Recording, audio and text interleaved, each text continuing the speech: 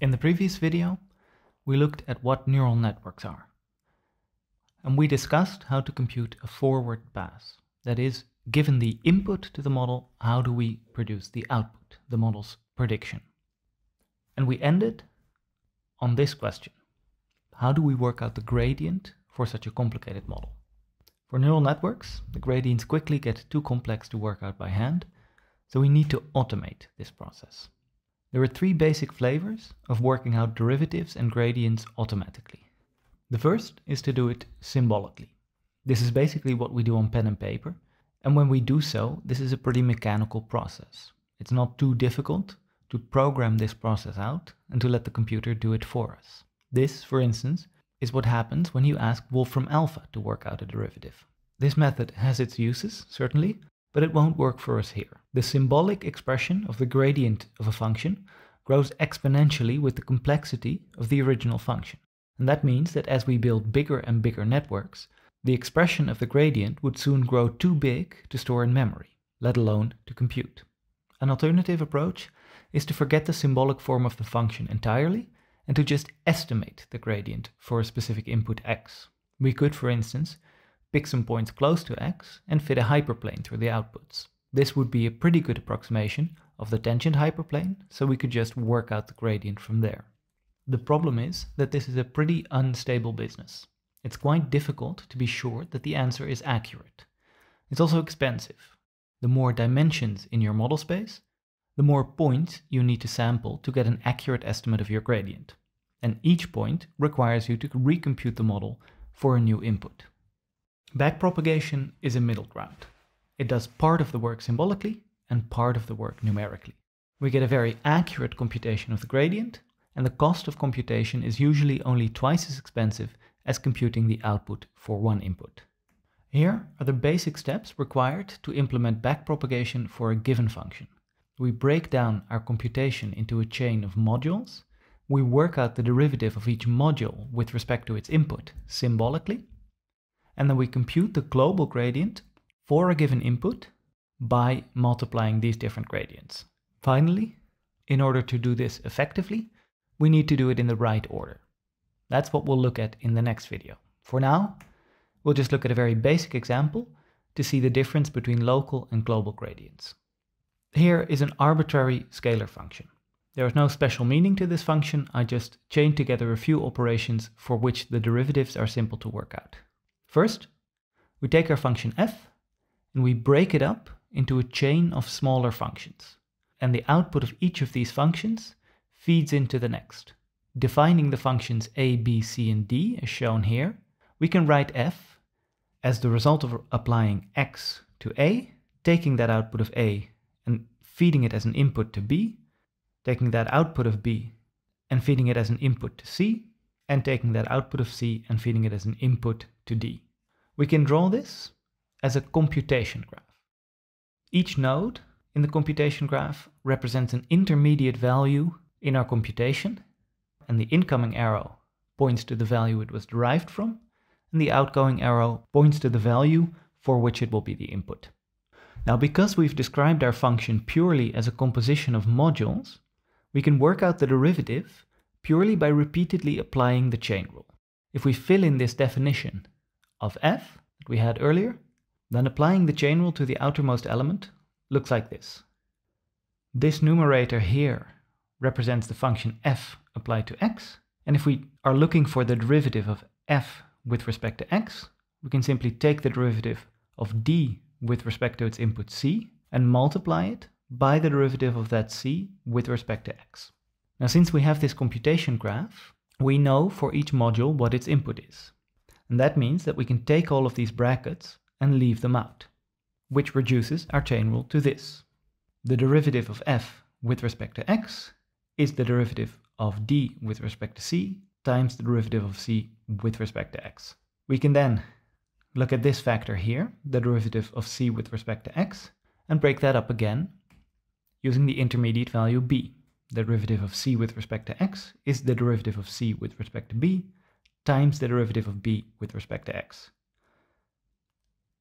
And this final factor here, we can break up again using the intermediate value a.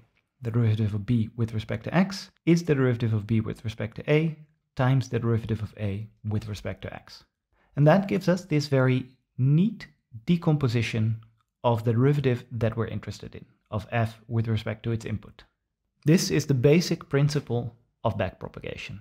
Using the chain rule, if we describe our function as a chain of computations, then using the chain rule, we can decompose its derivative into the product of many smaller derivatives. We call the derivative that we're ultimately interested in the global derivative, and we call these factors in the decomposed version the local derivatives. The next step is to look at all these four local derivatives that we have and to work them out symbolically. This is simply applying the basic rules of derivative taking that we know, but applying them only to the module. So for instance, when we take the derivative of d with respect to c, for this factor over here, we get this derivative. Note that we don't fill in the value of c, we keep it as is, because it's the input to this particular module over here, and the derivative with respect to c is all we were asked to work out. Next up is the derivative for module c, which is the sine of b, so its derivative is the cosine of b. And then we get the derivative of module b over its input a, which is e to the power of a, which is famously its own derivative. And finally, we have the derivative of a with respect to x, which is the derivative of minus x, which is minus 1. So here we have an expression of the derivative that we're interested in using the local derivatives of our modules. Normally, if we were working out the derivative purely symbolically, we might fill in the values of c, b, and a and see if we can simplify this function. But this is where matters get too complex. Once we start filling in these values, the function that represents a neural network becomes too complex to simplify. So this is where we stop our symbolic analysis and we switch to numeric computation. We start to work out what this expression means for an actual specific input. For instance, imagine that we get the input x equals minus 4.499. The first thing we need to do is compute a forward pass. This is a fancy name for simply computing the output of the model for a particular input. We do this simply by following the computation graph. The input is fed to the first module, giving us an output A, which we feed to the second module, and so on. During our computation, we retain our intermediate values A, B, C, and D, because these will be useful later on. Next up is the backward pass. We take the chain rule derived form of the derivative and we fill in the intermediate values A, B, C, and D. This gives us a function with no variables, so we can compute the output. The result is that the derivative of this function for the specific input minus 4.499 is 0. Note that we have stopped doing symbolic computations. We have filled in numeric values and we are working out a numeric result. That is the basic idea of backpropagation. Next, let's see what this looks like for our neural network. Ultimately, what we're interested in is the derivative of the loss with respect to one of our parameters. We'll look at this parameter v2 as a first example. The two computations that are relevant for this example are the computation of the loss, which takes the output of the network y, subtracts the target value t and squares it, and the computation of the output of the network y as a linear combination of the values h1, h2, h3, and the bias. Looking at this computation, we see that if we apply the chain rule, we can break the derivative of the loss with respect to v2 up into the derivative of the loss with respect to y times the derivative of y with respect to v2.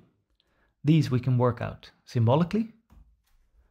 The derivative of the loss with respect to y we can work out as 2 times y minus t. And the derivative of y with respect to v2 leaves just one term, h2. And with this expression in hand, we can simply compute a forward pass for the neural network, retain all the values we need, namely the value of h2 and the value of y and t, and numerically work out the derivative that we would need to apply gradient descent to this parameter. If we do so, the gradient update would look like this. The new value of v2 is the old value minus this gradient that we've just worked out multiplied by the learning rate. So long as we remember the values y, t, and h2, we can apply this rule to update our parameter v2. Earlier on in the network, we find the parameter w12. To work out the derivative of the loss with respect to this parameter, there are 4 modules, 4 computations that are relevant. As before, the computation of the loss and the computation of the output of the network, then the activation of the second hidden unit, and the computation of the unactivated value of the second hidden unit. Applying the chain rule, we can take this chain of 4 computations and decompose it into the product of 4 local derivatives, which we can then each individually work out. The first we already worked out in the previous slide. Second is the derivative of y with respect to h2, which leaves just the factor v2. Then comes the derivative of the output of the logistic sigmoid with respect to its input, which, as we've seen before, is the output of the logistic sigmoid times 1 minus the output of the logistic sigmoid. And finally, the derivative of h2 prime with respect to the parameter w12 is just the corresponding factor x1. And with that, we have an expression for the derivative of w12 in terms of its local derivatives, which gives us this gradient descent update rule. So long as we remember y, t, v2, h2, and x1 during our forward pass, we can fill those in, compute this quantity, and subtract it from our current value of the parameter w12 to do one step of gradient descent. So this approach by itself gives us a way to work out all the derivatives we need, one for each parameter. But note that we are often recomputing the same quantity multiple times. For instance, the error term, highlighted here, appears in every update rule we compute. This is no coincidence. Because of the graph structure of our computation, the same local derivatives will show up in the expressions of many of our global derivatives. We can make clever use of this to compute all gradients efficiently. That is the final ingredient for backpropagation, and we will discuss this in the next part of the lecture.